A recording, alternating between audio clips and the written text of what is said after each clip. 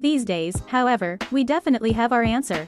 Not only are Kourtney and Travis a couple, it seems they're also America's horniest Instagram couple.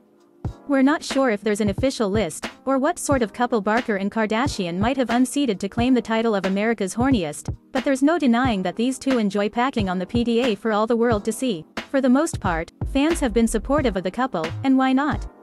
Sure, they might be moving a little fast for some people's taste, but these two are in their 40s, and they've been friends for years. They know what they want, so why not go for it?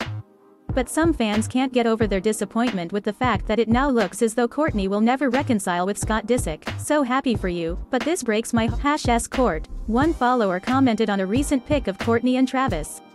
Scott, Kourtney is gone. But just because Kourtney is 100% invested in her relationship with Travis, that doesn't mean you'll be hearing wedding bells anytime soon. In a recent interview with Us Weekly, an insider claimed that while the couple is undeniably serious, they're in no hurry to rush to the next step. Kourtney's more in love than ever and everyone sees it, the source said.